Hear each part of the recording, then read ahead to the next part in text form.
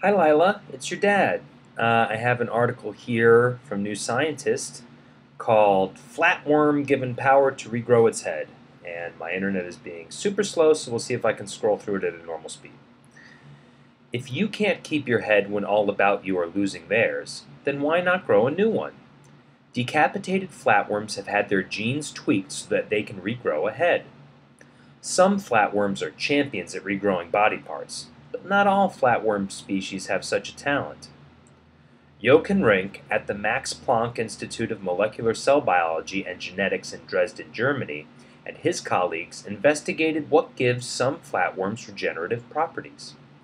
They discovered a network of genes controlling head regeneration that is essentially the same in all flatworm species, but different species express different levels of some genes.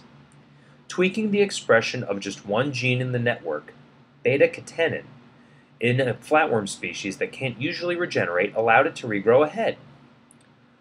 When we get a cut, there is a wound response that forms a scar, but in these animals, the wound response is translated into a regenerative response, says Aziz Abubakar at the University of Oxford. It's a funny name.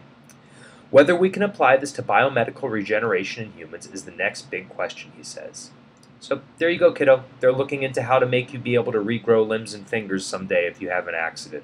It's pretty cool. All right, I love you. I'll talk to you later.